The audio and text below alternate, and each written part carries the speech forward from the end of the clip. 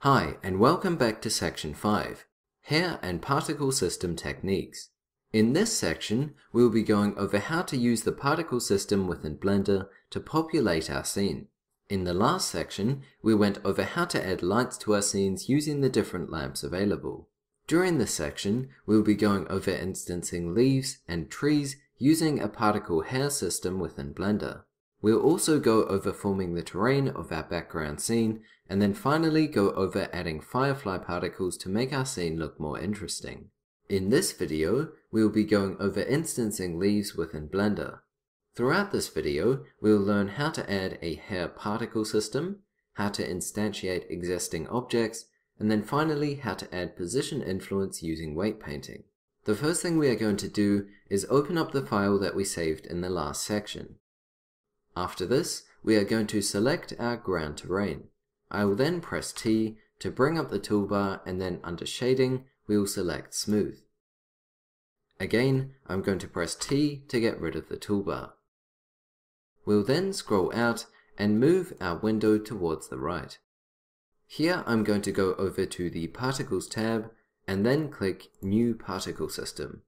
From here we'll select Leaves, and then as the type we'll choose Hair. After this, we'll also select Advanced. Now that we have selected this option, we have additional parameters to choose from. Here I'm going to choose Random, and then I'm going to scroll down. I will also add an emission random here. We'll increase the random size to roughly 0.7, and then increase the size here to 0.1. After this, we'll add some Brownian forces, and then move down further. Once we get to the render panel here, we are going to select Object, and then under the Duplicate object, we are going to scroll down until we find Leaf. If you do not wish to scroll, you can simply type LEA, and this will be our leaf object. Now that we have selected the leaf object, every instance of a hair has been replaced with the mesh. If we go down here to layer 2, we can see that this is the mesh that is being used. Here what I'm going to do is go back to layer 1 and then scroll up. We'll now select the rotation field, and then select this arrow to move it down. Here I'm going to allow some random on both of these axes. I will then go back to layer 2. Here what we are going to do is change the rotation of this mesh to change the rotation of all the particles. In this case, what we want to do is rotate it on the x-axis 90 degrees. Here I'm going to press RX90 to rotate it 90 degrees. Now if we go to layer 1, we can see that not much has changed. So what we need to do is on layer 2, we have to select our object and then press Ctrl A and apply rotation. After this, when we go back to layer 1, you can see that all of the leaves have changed. Here we can see that if we scroll in, all of the leaves are below the surface. To move the leaves above the ground, we are going to go over to layer 2, and then we are going to select it. Here we are going to press Tab and go into edit mode.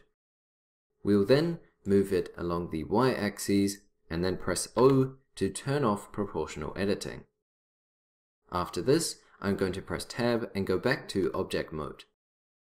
Notice how here we have only moved it a small amount. In this case, if we were to move it a large amount and then go to object mode, we can see that on layer 1, all of our leaves are above the ground, but they are above the ground by a certain height. And here we can see that there is a gap. What we wish to do is go over to layer 2 and decrease this amount as small as possible. In this case, we want a fairly small gap. Once we've done this, we can press Tab and go back to object mode. And now if we go to layer 1, we can see that all of our leaves are placed nicely. The next thing we are going to do is select our ground mesh and then press Tab and go into weight painting mode. Here we can see that currently everything is blue, and this indicates that we do not have any current weight painting applied. The reason we are adding weight painting is so that we can take some of the leaves on the edges which we won't see and bring them into the middle here. This way we do not need to increase the amount, but rather can just displace all of the ones on the edges into the current view.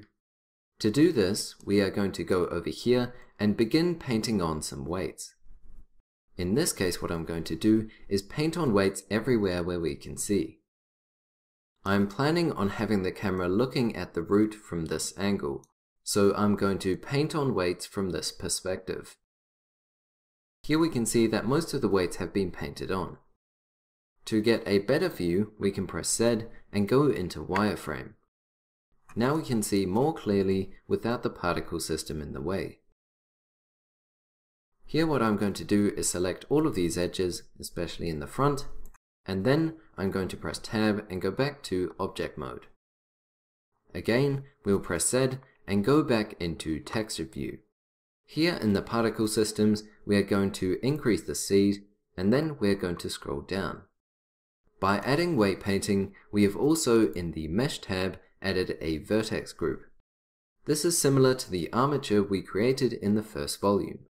Here what we're going to do is in the particle system, we are going to go all the way down to vertex groups and then choose density to be our one vertex group. Here we can see that all of our leaves have been rearranged to the corresponding location. And now it looks like there is a lot more than there was before. The last thing I'm going to do is zoom in here and inspect the size of my leaves. In this case, some of the leaves here are quite large, especially in comparison to the small flower. So we are going to go over to the size and decrease this maybe to around 0.7. This will make it look a bit more realistic. Alternatively, we can also scale up this flower by pressing S. The last thing I'm going to do is get rid of the section in the back, as here we can only see this portion here, and we cannot see the leaves that are behind here or in the background here. To change this, we are going to press Tab and go into Weight Paint mode. Again, we are going to press T to bring up the toolbar and select a weight of 0.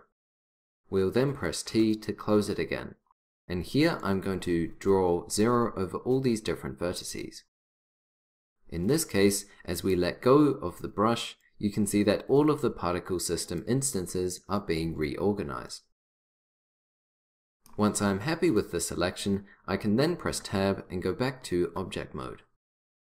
Here we can see that this looks much better than before. The one thing I am missing is some leaves in the front here. To do this, we can check the weight paint mode and ensure that this part is red. Here I'm going to increase the weight and add it over top here. If that does not help, you can also go up the top here and either increase the amount, or under the seed we can increase the value. In this case, because we have random selected, this means a different seed will cause a different layout, and in some cases you just need to choose a correct seed. The last thing I'm going to do is change the material of our leaves. To do this, I'm going to go over here and open up my menu. I'm then going to go over to Layer 2 and select my leaf object. Once we've done this, we'll increase the window size and then move across. The first thing we'll notice is that when we render this out, all of the leaves will be the same color. To change this, we need to add another color to the leaves. Here what I'm going to do is press Shift A and then add myself an input as Object Info. Here we can see that this has a random plug, and we can use this to add some random color to our leaves. Here I'm going to press Shift A, and under color we are going to select Mix RGB. We'll then select the top node with the color input and output, and here I'm going to choose Darken. As the factor, we are going to choose Random, and here in the color, we are going to select a dark green value. Once we have selected this, we can now press Shift Z to enter rendered view. Now we can see that our leaves have some variation on them. In this case, if we change the color here, we can determine how intense the color is on our rendered output. Once you are happy with the selection, we can press Shift Z to enter back into normal view. Here I'm going to select the main plane and then go back into the particle system. When we rendered this out, you would have noticed that we didn't have many leaves. So here what we can do is we can increase the amount to 1,500. Once we have done this, the amount may increase drastically. Another solution to this is to turn this down to 500 and then scroll all the way down to children. Here, if we select simple, we can determine how many children are displayed for each different hair. In this case, it's going to display 10 children for each hair. Instead, what we're going to do is change it to interpolated and then set the display to be 2. This will decrease the amount, but realistically, it will still render a lot more. In this case, we don't need 100, but rather only need 10. To double check the amount, we can display it in the viewport.